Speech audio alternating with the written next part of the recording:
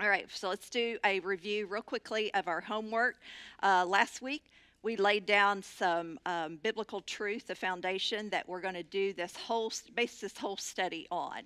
And the verse that we are letting shape basically how we're going to address wisdom was the verse in Proverbs 9:10. It's also written in 1:7, and it's also in Psalm 111:10. The fear of the Lord is the beginning of wisdom. So I'm going to ask you, assuming you guys did your homework, how might you know if you have, because you'll have to have a definition of what the fear of the Lord is, okay? So how might you know if you have the fear of the Lord in your life? In other words, what words might describe what your heart would look like, what your thoughts might look like? Hey, Mickey Hicks. What your actions and life might demonstrate if you have a healthy fear of the Lord. So you can just say, I would think this, I would do this, I would feel this.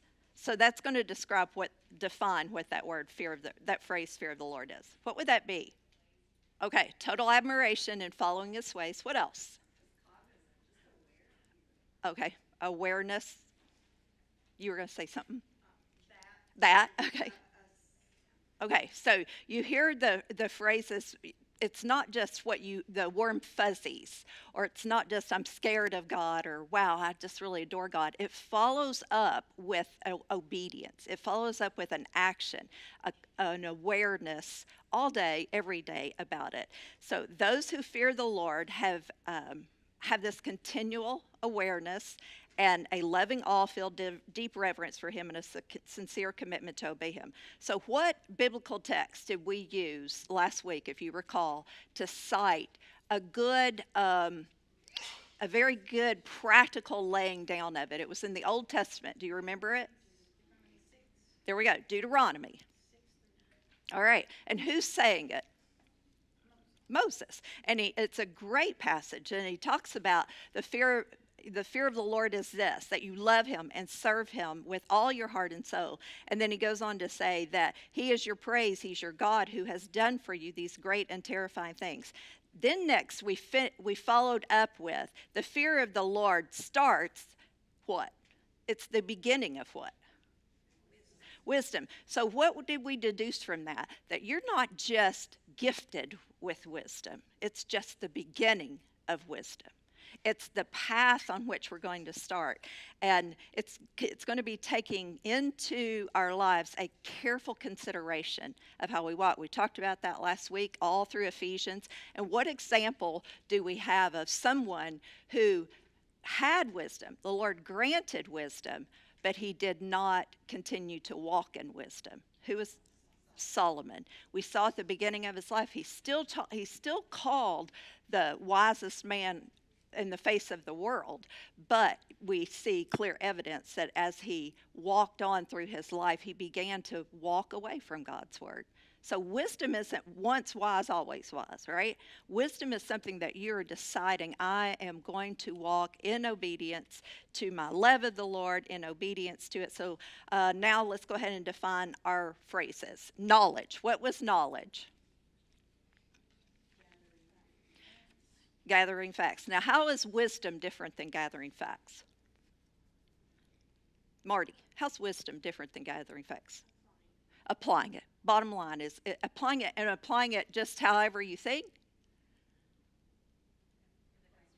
Okay, thinking of the best way, like really thinking through what will be the best means to accomplish the best goal, the best purpose. So it's a whole broad thing that we're looking at. We're going to implement in our net. Okay, now the hard word. Post-lapsarian noetic effect. All right, before we go there, who in here does not know what that word means and does not have Herschel's book, 1 Corinthians book? Who in here? Okay, there you go. Chapter 11, you can find out what it is. Now, those of you who do know, simply, it's funny, I've gotten so many texts this week. Can you tell me again what that meant? I got one late last night. It says, it showed me that they put off studying their homework. but they just said, again, can you tell me simply, it's really a very simple thing. It's a large word that's a bit intimidating, but it's a very simple truth. It's a very simple, basic fact of what humanity is. What is it? Debbie, what you got? There we go. That's it. I mean, it's really a very basic truth. And now, can't you all see that? Don't you struggle with that? Isn't it clear that the Bible says over and over again different things like think on these things? Why does the Bible have to tell us think on things that are true? Because we think on things that aren't true. Why does it have to say think on things that are lovely? Why does it say that? Because we dwell on ugly. I mean, it's over and whatsoever is right. Think on things that are, it's always encouraging us to work on the way that we think. And so what that's telling us is that we have to figure out how to walk in a way, not recognizing that we don't naturally have wisdom. It doesn't just fall on us because we're followers of Christ and we want it. We have to actively pursue it. So today we're going to expand our study, and we're going to look at wisdom by way of the Word. You all, there is nothing more life-altering than coming to see God in the pages of this book.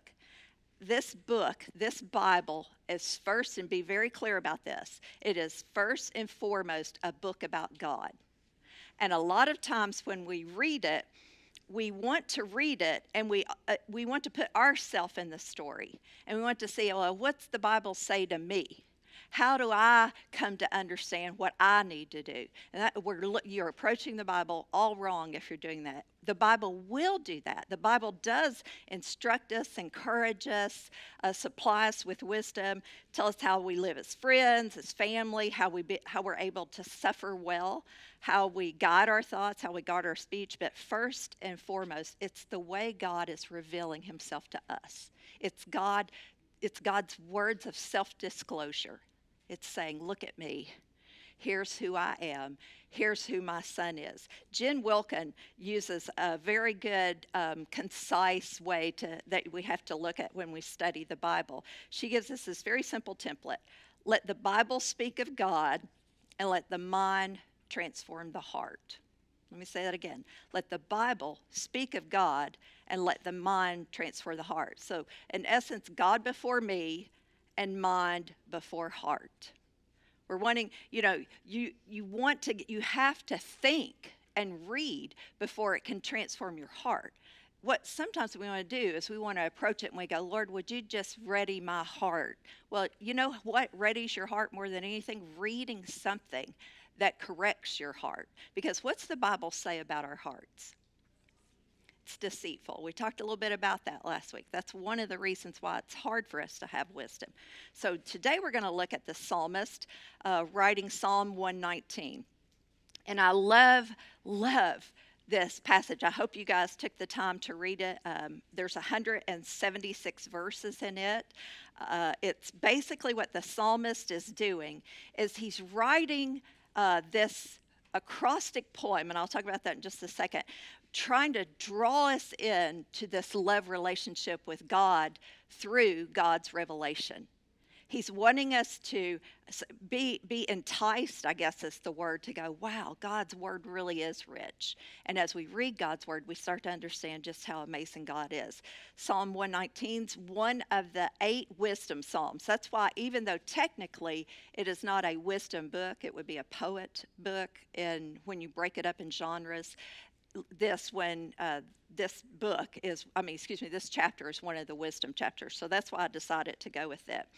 And with 176 stanzas, it's trying to get us, again, I like that word, entice us to just find out what a treasure the Word of God is. You know, you ever eat at a really good restaurant and you come out and you tell somebody, oh, this was so good. Recently, I had some of the best fried green tomatoes at Ramsey's in Lexington. Does anybody know Ramsey's? That really is my go-to place. I like good home cooking meals. And I came back and I started describing, I said, man, it's so good. I think they fry them in bacon grease. It's so good. They're thin, they're crispy, they're cooked just right, and it's a massive plate, like if you get an appetizer of it. There's maybe 18 slices of them. So, you get a really good hearty portion. They come out piping hot. Now, did I entice you in any way? Anybody in here want possibly to go to Ramsey's sometime soon and get fried green tomatoes, or go make them yourself if you've got green tomatoes now. That's what this psalmist is doing. He's saying things, and he's going to keep saying them over and over again in such a way that it makes you go, there's something really good about this. He really gets the value of it. And so he gives us this very, very strong piece of evidence as to the immeasurable value of this psalm in the Bible, and it's through the obvious, the length of this psalm. Did you know it's the longest chapter in the Bible, and it's about the Bible? It has more verses than the book of Galatians. It has more verses than Ephesians, Philippians, Colossians, 1st and 2nd Thessalonians combined, 1st and 2nd Timothy combined, Titus, Philemon, James, Jude, 1st and 2nd and 3rd John combined, 1st and 2nd Peter combined. And so we'll take sometimes one of those books, and how long do we study through one of those books? We can go for 6, 12-week study. Herschel can do it probably a year. It just depends, just the way he picks at it. There's many Old Testament books that are actually shorter than that. So we can deduce by the evidence of its volume that it has a great high value to it. Now we read over it, and because it seems to say the same thing over and over again, we just go, well, it just says the Bible's a good thing. But you all, it is so rich. And I'm just going to take a very few verses this morning, and I'm just going to show you how the author of this book, or this chapter, is going to pull us in and help us understand what it is. Some believe this, though no author is mentioned. You look at your Psalms here, and many times it will say for it like a Psalm of David, or Korah, or somebody. It goes through different ones. This one doesn't mention it. I'm not sure why it doesn't mention it, but if it needed to be mentioned, it would be. So we're going to go with that. They also discern, and I believe this to be true, because just like it would take somebody who wrote one of the books of the letters in the New Testament, you don't think that he just sat down and began to pen and he never got up till he finished, right? You think it was probably over a course of time, most of them wrote something. Moses didn't just sit down and just sit there and scribe away at it. They wrote it with thought and prayer and meditation, and the Holy Spirit's leading into it.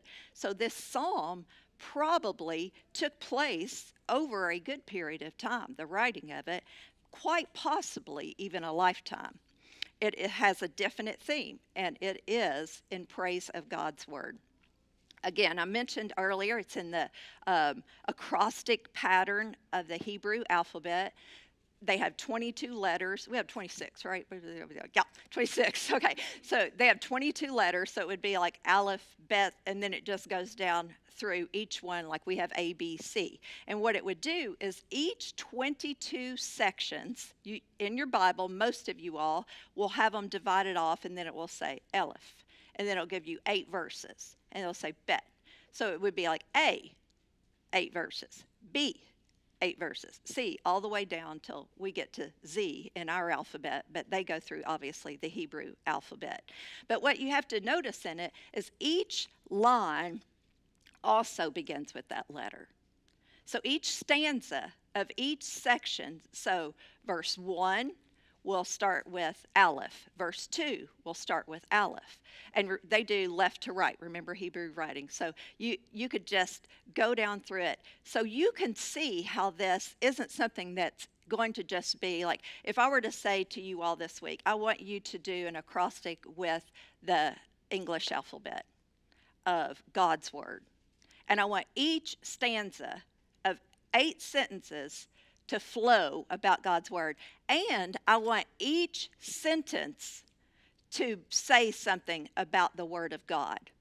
So that means 176 things you're going to say. And I don't want you to use the same word of God. I want you to call it different things, because that's what this author did. He doesn't just use, and the word of God does this, and the word of God is this, and here's how it happens through the word of God. No, he's using the alphabet. He's doing 8 verses, and he's just crafting it so very carefully as this enticement of the beauty and the worth and the value of the word of God. He understands that it is. So he uses these 8 different synonyms to describe, we would say, the revelation of God, God revealing himself. You call it the Bible, you call it the Word of God. Look through there, and what are some things your Bible uses or calls it instead of just the Bible? Psalm 119, any of them there. Precepts, testimonies. What is it? Statutes, decrees, law. What was it? Commands. All right, here's the 8. And then let me just tell you, each Bible translation gives a different nuance probably. In the Hebrew, if we were to just translate what they would probably intend to say, here are the 8.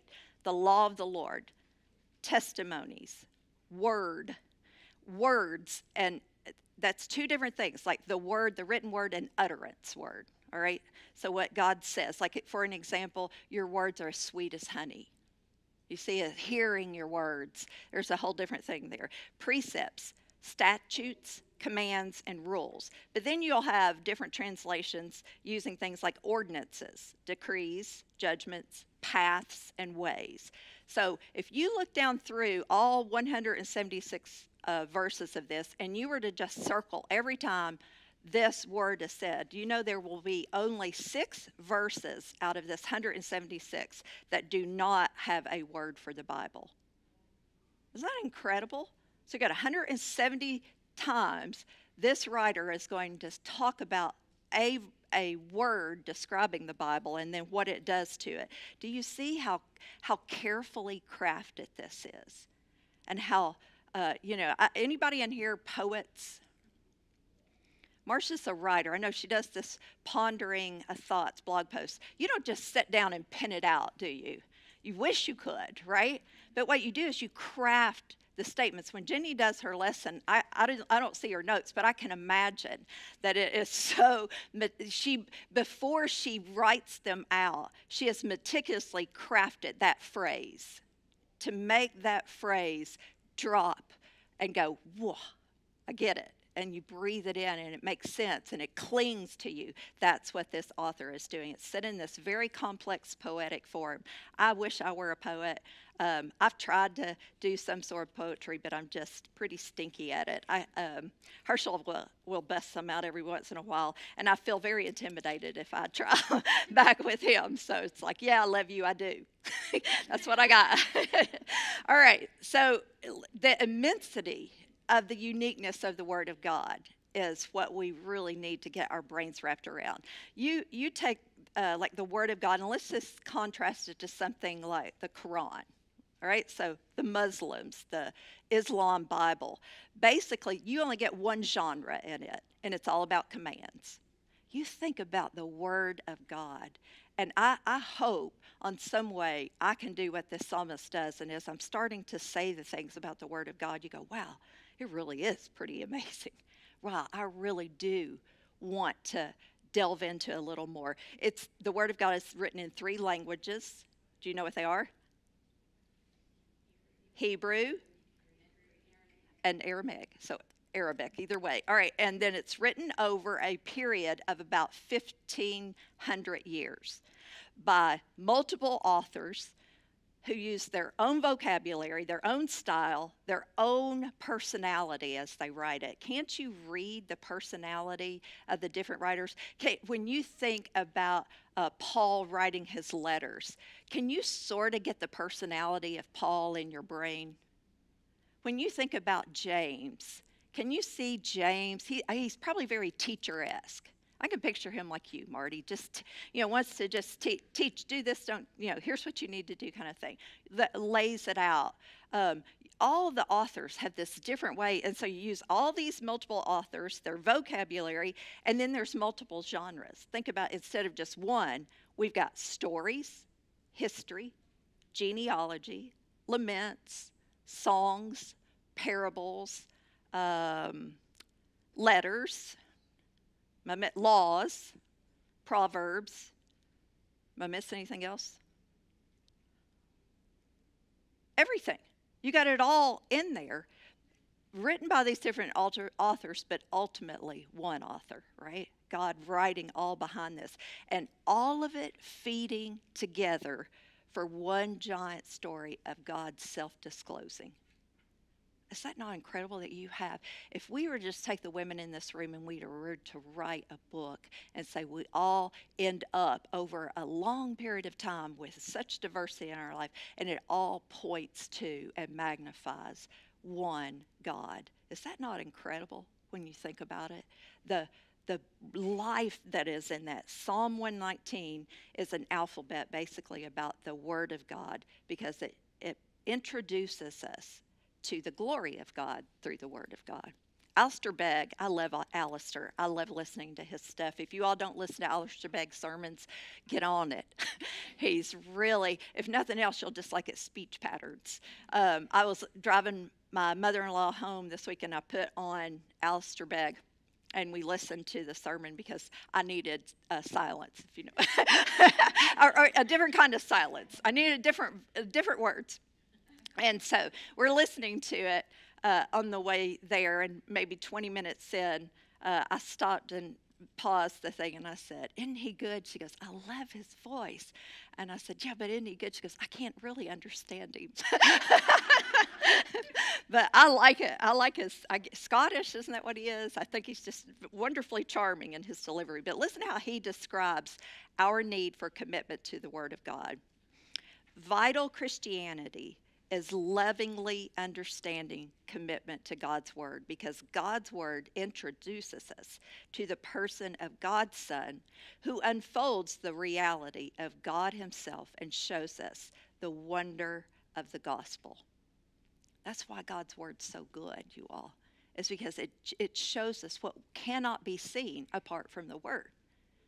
It is the Word that does it. So what I say we do is we see God allow His glory to just breathe out His Word. Isn't that what it says in 2 Timothy chapter 3, verse 16 through 17? All Scripture is breathed out by God, profitable for teaching, for reproof, for correction, and for training in righteousness, that the man of God may be complete, equipped for every good work. So let's look at what will help guide us, I think, into wisdom by way of the Word. Now, I have these notes written in one of my older Bibles that I've had for who knows how long, and I have used these notes on many times to encourage me, to remind me what I need to do with God's Word and allow God's Word to do with me. But I have to be honest with you, and I have no idea who they're from. I tried searching up if possibly, who the author might be, and I would write down all these words, and then I would put in somebody's name, and I thought, well, sure, that sounds like something Rick Warren would do. Googled it. Nope, didn't come up Rick Warren. It's like, I asked Herschel, did you preach it? I've preached it, but I don't know who did it. So I thought, well, maybe it's Adrian Rogers. I did it. Anyway, bottom line is I can't find out who to give this credit to for who gave this outline, but I will say this also, as I tweaked it. I played around with it, and I have over the years trying to do, because some words I didn't like that they used. They use every word, obviously, up here that's going to be ending in "eyes." Anytime you can do some sort of phonetic thing like that to help you memorize something and apply something, it's going to be a helpful tool, like an acrostic. Like, say this thing here. Don't you think you could use that to teach Bible? Has anybody ever taught like the ABCs and used God's Word to do the ABCs? God is all sufficient. God is beautiful. God is creative. And you do that, and you can implant something in them. So I think anytime you can use those phrases, some of these may be forced just a little bit, so y'all live with it. It still is. So I crafted this acrostic, but I reversed it a little bit. I think it is a wonderful God. Instead of starting with a certain letter, I ended with some letters, and I think that will do it. So let's read Psalm 119 and verse 9 through 16. How can a young man keep his ways pure? By guarding it according to your word. With my whole heart I seek you. Let me not wander from your commandments. See, there you see 2 times already we've got words for the Bible, all right? I have stored up your word in my heart that I might not sin against you. Blessed are you, O Lord. Teach me your statutes. With my lips, I declare all the rules of your mouth. In the way of your testimonies, I delight, as much as in all riches. I will meditate on your precepts and fix my eyes on your ways. He does it twice there. I will delight in your statutes. I will not forget your word. All right, so we're going to take these few verses here, and we're going to apply one of these words to it so that we can see what we do with it. Now, again, what I've did last week, I'm going to encourage you to do it this week. Your homework sheet is your homework sheet. Try and take your notes all on your own, writing something like flip your paper over on the back, and try not to fill in anything as we go along, because what I want us to do is I want us to not just as we receive information, I want you later to process it again. And that's the best way that you can get something. You're not just hearing it one time.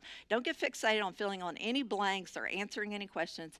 Be really conscious about receiving what the word is saying here. And then go back and say, oh, now what did that say? If something happens and you just can't pull it up from any notes that you took or any of your brain pan, we've got it on YouTube. You can go back and look at it. So let's look at the first one. Verse 9 here. I'm going to read it again. How can a young man keep his way pure? By guarding it according to your word. Which word do you think fits that? Strategize. All right. There is in this text, in this little line right here, there is a prevention put in place. Do you see? He recognizes that there is a potential problem that's going to be coming up. How many of you all know in your life right now you're going to have a potential problem? Every daggone one of you. There's not one of you in this room that will not face a potential problem. You might know what that struggle, that challenge might be, right? Anybody in here about to have teenagers? Anybody in here aging? Aging way too fast. I cannot, different things are happening. You got to think, how am I going to do all these things with grace and with peace and with glory? It was through providing yourself with easy access to the Word of God. So I've got a couple of things that we can do with this. And let me find where my phone is. All right. You all, if you're app users, iPhone users, this is a really good thing. Ooh, I like your Bible study book thingy there. Harold, hold that up. That one beneath you. That right there. Isn't that, no, is that a journal kind of thingy? No, it's a Bible. It is a Bible. It's pretty. That other thing, a journal. Okay, all right, never mind. Well, it's a lovely Bible. I saw your box there. You go, squirrel, you know how I am. Yeah, all right. So do things that provide you with easy access to the Word. You all, we are so spoiled. How many of you have more than one Bible? More than one version of the Bible? Access to more than one version of the Bible? If you have a cell phone, you've got access for free to many versions, to every version probably that is out there. So what we want to do is we want to make sure that we're putting the Word before us. We've got, it's like everything gets provided for us in such an easy fashion. What I want you and I to do is to go, I want to make sure that I've accessed my world and my heart and my thoughts and my life to the Word of God. So I put on my phone the app Dwell. Anybody familiar with this app Dwell? It's awesome. Let me see if I can get. All right. It does different things. Like you can just go through, it will read you the Bible, or you can read the Bible itself on there. So it's actually on my phone. But let's say I want to study wisdom. You can explore on this app. I'm not trying to sell the app, you understand? I'm trying to sell you on making access to the Word of God. So I just happen to use this one as one of my tools. So it has playlists that you can put on. Like say I want to walk in wisdom. I can look and search on there, and there will be something that talks about the ways of wisdom. Let's say I'm feeling stressed. Can y'all get that one sometimes? All right, and listen. And I like a British voice when he reads. So. Bow down within me, but this I call to mind, and therefore I have hope. The steadfast love of the Lord never ceases. All right. His mercies never come. All right, y'all may not like his voice. They've got women, they've got children, they've got Rosie, who's British and wonderfully poppy and delightful. You can listen to all of those. It even has one on this app that you can go to sleep by at night. And what I did is I bought it for Father's Day for me because it was on sale. You can get it around any like holiday for $19.99, and it'll be a year's subscription, or you can buy like a whole year, and I forget what that is. And so I cannot, I do not pay for apps. I am the cheapest person in the world when it comes to apps. Like I'll tell Herschel, I wish I had that on my phone or something like that. It's 99 cents. I'm not spending 99 cents. I literally am that cheap about it. But the Word of God is worth $19.99 for me for a year. If that's some way to get it into me, I'm going to do that very thing. You want to make sure you've got scripture in your sight. I've got sitting on my sink right now passages of scripture. So like when I'm washing dishes, when I'm cooking, when I'm cleaning, I've got those things before my eyes. In my study, right off my bedroom, I've got scripture before my eyes. And I get very strategic about the scripture that I have. I figure out what is it that I have to strategize. I'm about to encounter a season of very busy. So what can I find in the Word of God that will help me know that? The psalmist here knows that the potential trip for him will be that they might wander away from purity. And so he's saying, Lord, help me not do that. Help me know how to do that. Let me use your word to guide that into my life. So what are some of the ways that might need guarding in your life? What are some of the things that you have to sort of set up? Activities, things that you might be, even you plan to engage in some sinful habit that you do on a regular basis. Or you don't plan to do it, but you know you keep falling into that same kind of habit. James 4:17 says, therefore, to one who knows the right thing to do and does not do it, to him it is sin. So what you're wanting to do is, you know there's the right thing to do and you keep not doing the right thing, then you've got to set up in place things that will help you not to do those things that you ought not do. 1 Corinthians 10:13, no temptation has overtaken you, but such as is common to man. And God is faithful, who will not allow you to be tempted beyond what you are able to do. But with that temptation will provide the way of escape also, so that you will be able to endure it. It does not say he will take the temptation away. He might do that.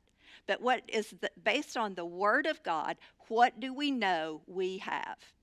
Either the absence of that temptation or the ability to endure up under that temptation. Is that what the Word of God said there? So what you want to do is you want to plant those things around you so that you know it. Is greed a struggle for you? Find some stuff that the Word focuses on greed. Lay not up for yourself treasures here on earth, but rather treasures in heaven. Put those kinds of scriptures before you. Is your tongue your problem? Is worry your problem?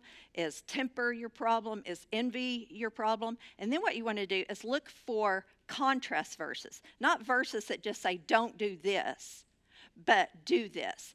What's the opposite of greed? It's not greed, right? Generosity. So what you want to do, if greed is your issue, then you want to look up verses that will cause you, that will make you think about being generous.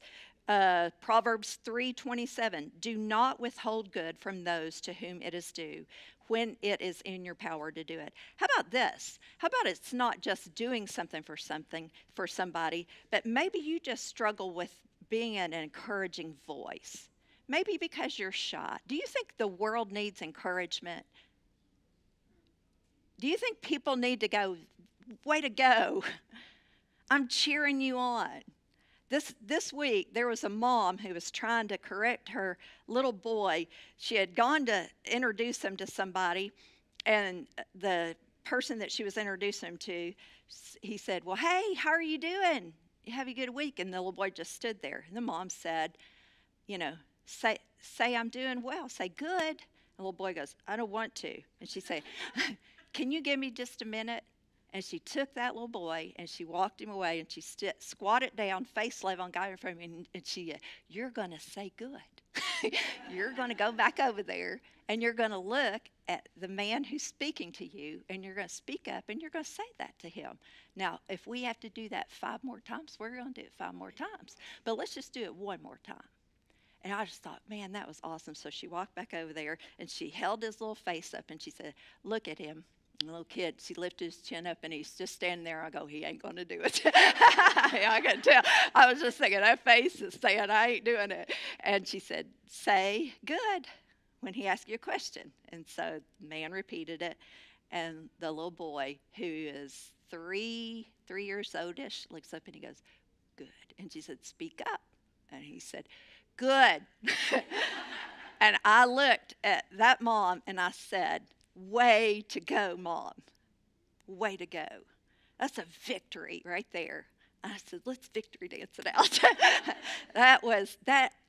We need somebody who comes along because, man, it's so wearisome to say the same thing over and over again and get no results. So when you get a result, good grief, celebrate it. So if you're not one of those people who look for that kind of opportunity to do it, we need that. And so I say for you this verse, Proverbs 3:27, don't withhold good from those to whom it is due when it's in your power to do it. Do it. Say that to people. Write people a note, encourage them. Proverbs 25:11 would be one of those verses you might put up there. Like apples of gold in settings of silver is a word spoken in the right circumstance. It's you saying, way to go. Way to go, friend. I'm on your team. That's great. So first one we've got is strategize. Strategize ways to let the word of God cause you to walk in wisdom. Then the next one, verse 10, with my whole heart, I will seek you. Let me not wander from your commandments. I've got written beside this verse here, here's my heart, Lord, oh, take and seal it.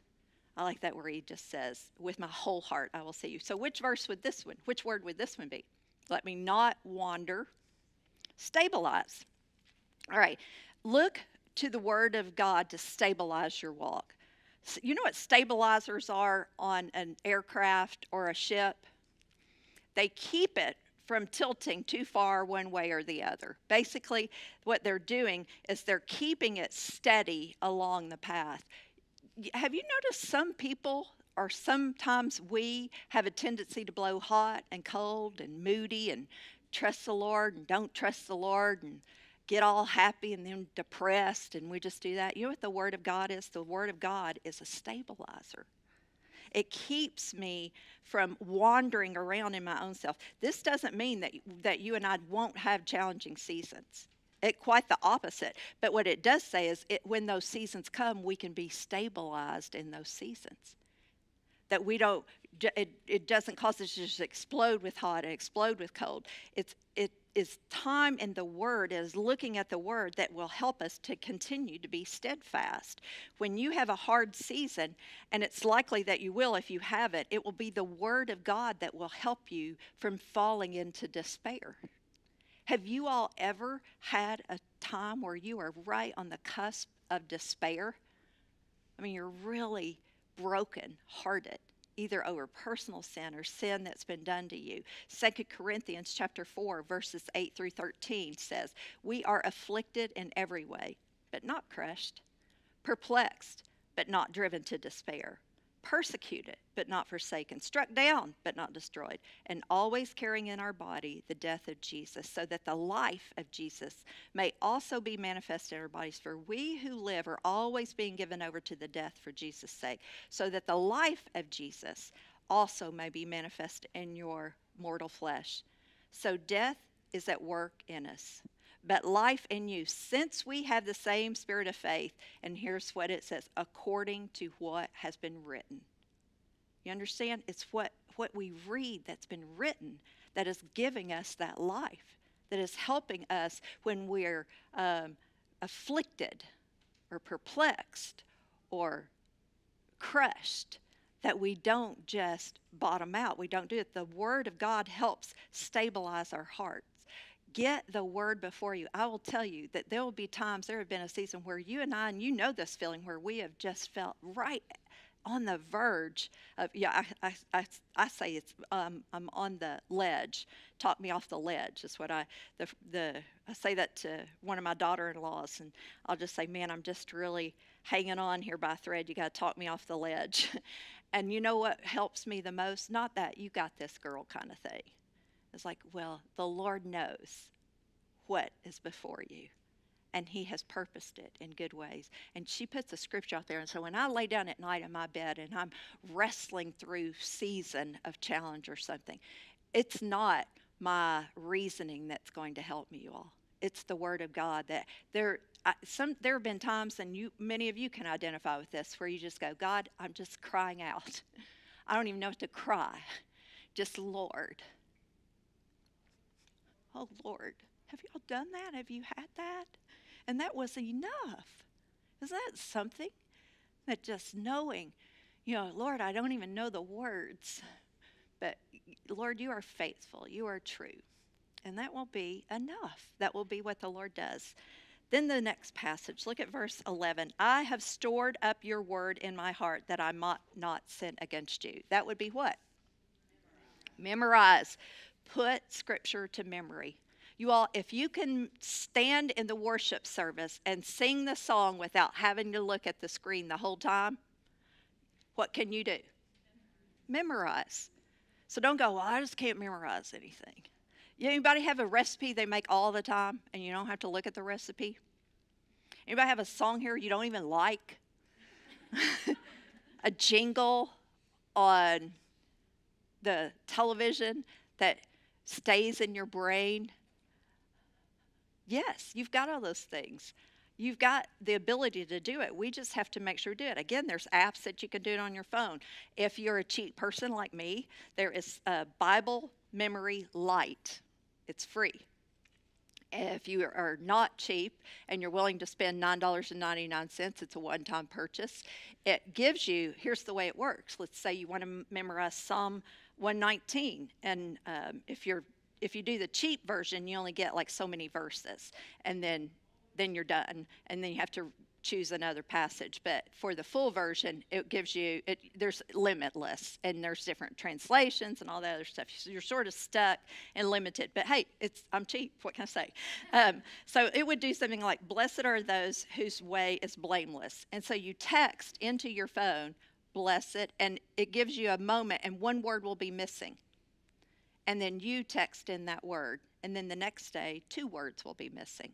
And then once you've completed that, then they'll take another word, and 3 words will be missing. And then 4 words. You can do that even with, 3x5 cards. There's all kinds of ways. Do old school, do whatever you do, put 3x5 cards on the back of your toilet. And every time you sit down, you read them. Whatever it takes to memorize the Word of God, you want to do that. Hiding God's Word in your heart is a mighty preemptive tool. I started doing certain verses when the boys were young.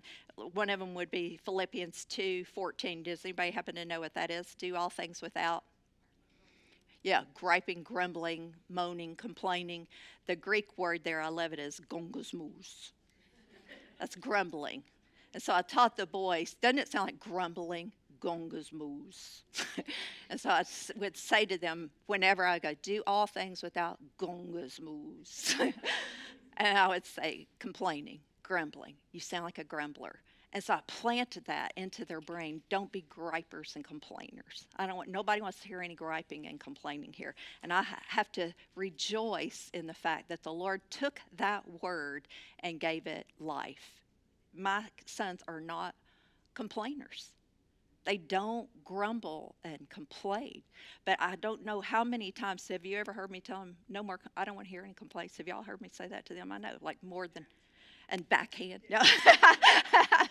Yeah, I mean, the Lord hates grumbling, you all. He wiped out people for grumbling. It groups it in a group of like adultery and all this other stuff. And so I'm going, good grief, grumbling's a big deal. I don't want to be a grumbler. And so if you're a grumbler, put that into your vocabulary. Learn that word. What's the word? Look at you all. You can Google it later if you want to use it. But memorize it. Memorize whatever thing that you need in your life. Next, personalize will be the word. Blessed are you, O Lord. Teach who? Me your statutes. When you listen to the preaching of the word or the reading of the word, what we're doing is, sometimes I hope he's listening. I hope my kid heard that. I hope my husband heard that. I hope as my husband preaches that he heard that. What I want to do is, it's meant for the Holy Spirit to affect me. And I want to go, Lord, help me hear what you say to me. And we want to make sure as we're reading, after we've really recognized the Bible's really about God, he's still personally speaking to me. There's things he's teaching me, and so do that. And then verse 13, in the way of your testimonies I delight, as much as in all ritual, as riches. What would that one be? Oh, I skipped one. With my lips I declare all the rules of your mouth. Verse 13. What would that be? Verbalize. Talk about things that are in the Word of God, in your home, in your social network forum, at work, at school, where it is. And if you're reticent about saying the simple, basic statements that we claim to value most basic in our life more than anything, then I have to ask you, how highly do you value it? If I can so readily talk about fried green tomatoes and how I delight in them, do I really value the Word of God if I don't more eagerly and often talk about, oh man, the Word is so good. The Lord is so good. Just talking about the Lord, not just necessarily doing it. You're speaking of the grace it holds to people by saying things like, the Lord just gave us such a beautiful day today. You understand the value of that phrase? We've got a whole world who is verbalizing every thought that they believe that's so far off the chart. And we Christians are going, well, we got to separate church from state, and we got to make sure we're not saying anything that's going to throw up red flags and offend anybody. Y'all, they're already offended. They're offended by our existence. They're offended by the thoughts of us not saying anything. So heck, say something. Start putting the Lord's vocabulary out there. You can say things like, I have some hard news that I received this week, and I don't know how I could handle it if I didn't know the Lord. You understand? That's putting things out there that sometimes people will grasp on and they go, well, I've got hard things too. So it's the Lord who helps you hard things, and it opens up doors for that. Sometimes it's verbalizing hard things. Like you've got somebody in your life who says, well, my husband and I, it's a really hard marriage. We really shouldn't have ever gotten married, and I know God wants me to be happy. What do you do there? Where you go with that one? They were bold enough to say something that bonehead, right? That you can be bold enough to say back. That's a bold statement of something they've said, right? So get bold back and say something to the degree, God doesn't place your happiness over your holiness, but your personal holiness can lead to incredible contentedness. Now, when you say that word contented, sometimes we Christians don't look at that word the right way. When you said, well, I'm just going to content myself in the Lord. Do you know what most of the time we're meaning when we say that? I'm just going to deal with it. I'm just going to do what?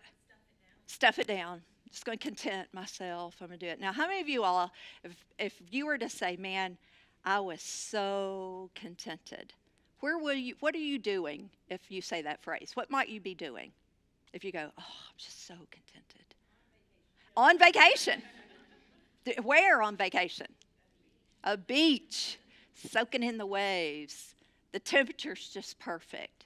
You got a snack and a beverage and a friend or quiet. Whatever. It's just you're contented. That's what contentedness is. And so when I say to somebody, the Lord's more concerned about your holiness than he is your happiness, and your holiness can lead to contentedness, hear me say what contentedness really looks like. It's not just a resignation to just suffer through. And then I explain contentedness. I said, oh, man, that's what the Lord can do in our lives.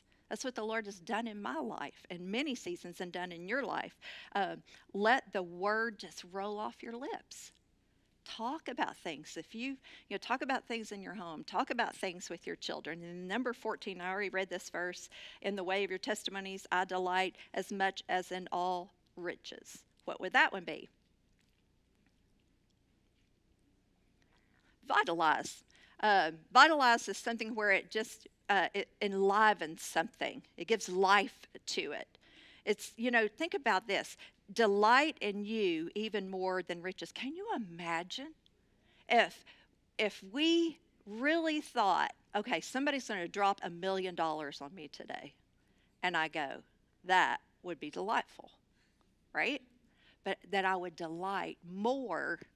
That's what the psalmist says. I would delight more in your word than I would delight in somebody dropping $1 million on me. You all, the being under the word makes us value it, makes it, it comes to life. It begins to become more valuable to us.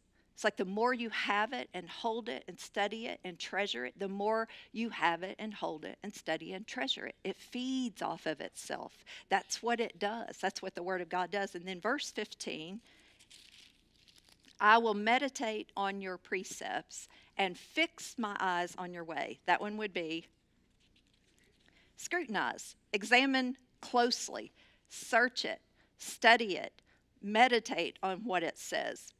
The Word of God can handle scrutiny. It stands up under the test of time. Many, many, many generations have tried to wipe it out and cause it to be foolishness and do it. And what still stands? The Word of God. Is that not incredible? Do you know anything that has withstood the test of time more than the Word of God?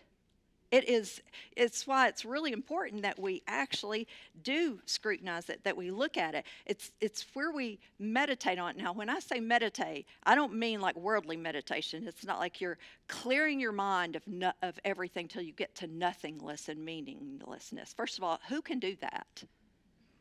What it is it's not just pondering on nothingness. It's not like going, centering my thoughts on my belly button. I mean, that is what a world is trying to convince us. You don't think on anything. If you remove your thoughts of all thoughts, guess what thoughts come in? Crazy thoughts. Y'all ever do that? You just go, I'm just trying not to think on anything, and then you think crazy thoughts. What we're talking about is I have to just let the Word of God just sort of set on me, and I begin to think about it. It's setting still long enough to center on what you've just heard spoken, what you've just heard taught, what you've just read, whatever it is. And sometimes I'll tell you, I'll be sitting in because I have a busy brain that won't stop thinking about all the things I have to do. Did anybody else struggle with that problem? Like I sit down and I go, okay, I want to read the Word of God. I begin reading the Word of God and I go, you should have put the laundry in. The dryer, the laundry is wet in the in the washing machine, and now it's going to be wrinkly. And so it's like, so I go, focus. And so I just go, okay, and then, and you should go ahead and get the mail in. Well, if you get the mail in, if you stop and you get the mail in, what are you going to do? Got to open the mail. And then when you got to throw the trash away, and then all that just goes. So here's what I do. When I sit down, I have, instead of a to-do list, I have do later list. Don't do now list. So I can write it on there and just leave it. Does that make sense? Sounds kind of hokey, but it works for me. Maybe it'll work for you. So I'll be reading and I'll go, you got to put the laundry in, and I'll just write down laundry. And then I can go back and I just start saying, Lord, here's what your word says. And then I go, mail. And then I just keep going, and that just helps me be able to set still. Setting still is not an easy thing for women. We are multitaskers to the max. Am I right? I in my marriage class, one of the things that I say is I can do, like Herschel and I'll sit down to do a movie. I will have the newspaper, I will polish my nails, I will watch TV, and I will eat snacks. And if I say to Herschel, hey, babe, and he'll get the remote and he'll stop the thing and he'll go, what? Because he can't concentrate on anything. That all that women do that, and sometimes that's a good thing, and many times, especially under the Word of God, it's not. It's like, Lord, your priority. I'm going to make sure I'm stepping back and I'm doing it, because here's what we want to do. We want to do things like, it might be something like taking a thought from a sermon or a lesson you hear and you just chew on it. You all know, I've used this illustration before, and it's not very glamorous, but it works and it's good. You know, cows have 4 compartments in their stomach, right?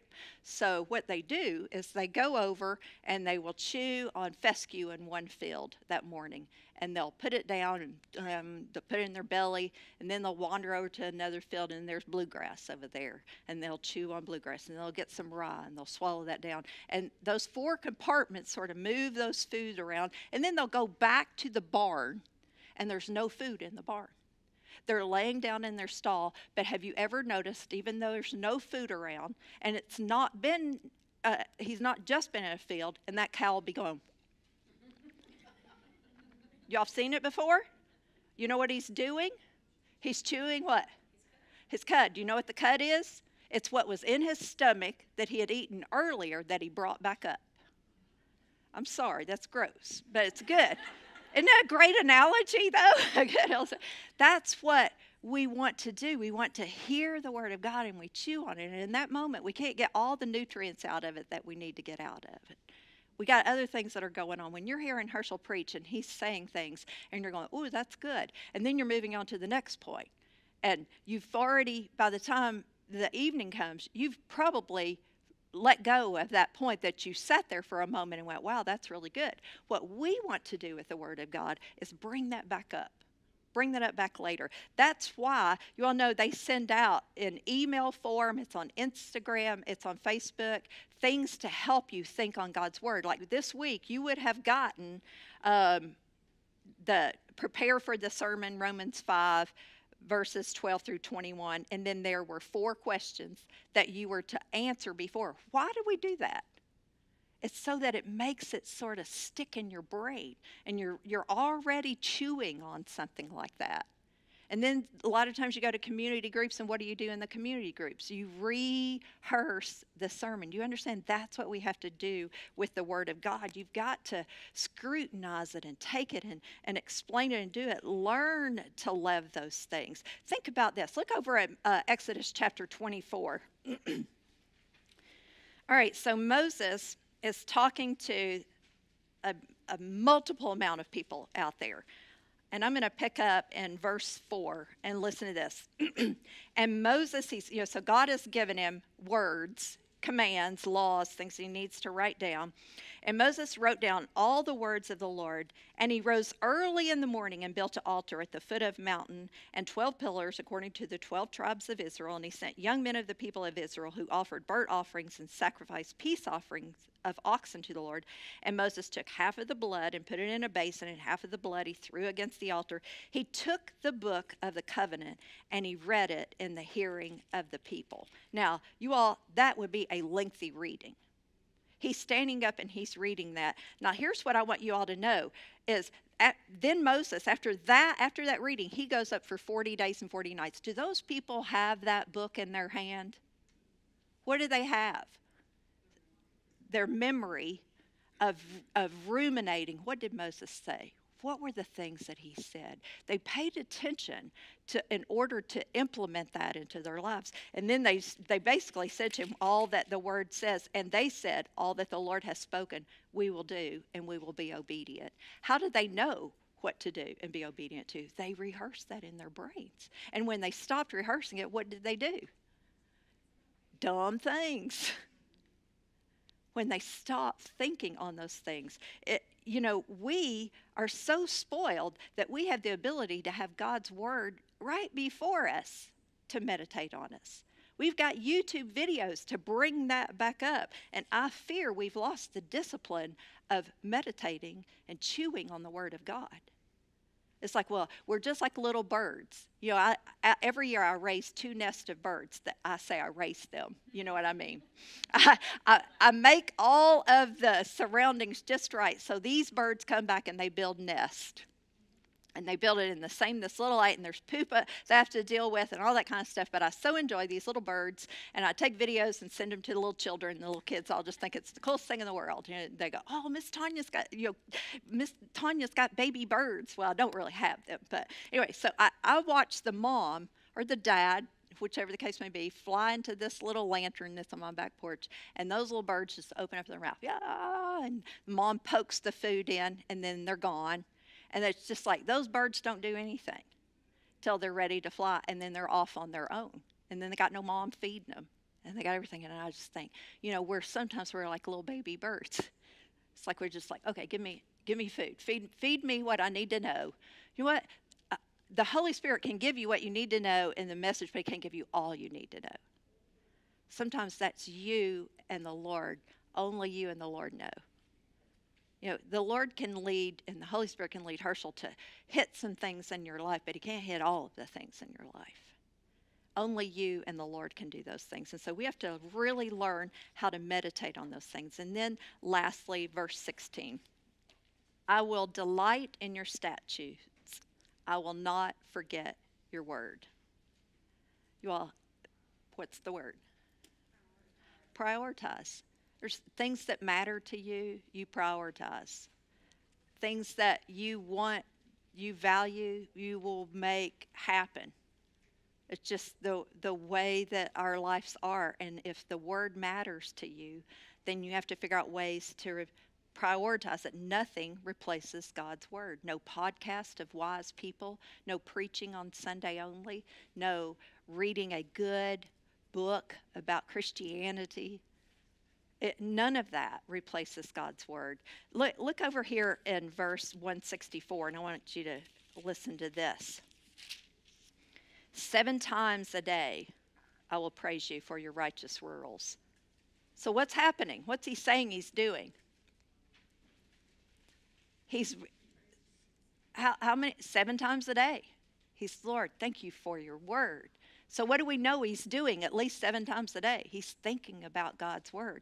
I can't help but to compare that with the Muslims who 5 times a day get a call to prayer. Dana, we were in Israel, and man, they get their call, and those people stop whatever they're doing 5 times a day. Sometimes it's 3 minutes, sometimes it's 20 minutes a day. And I'm going, those people don't even have a God full of grace and truth. They have a book of commands that they don't even have any control to. They have no, it's like if Allah wills, that's their belief system. They're a fatalist.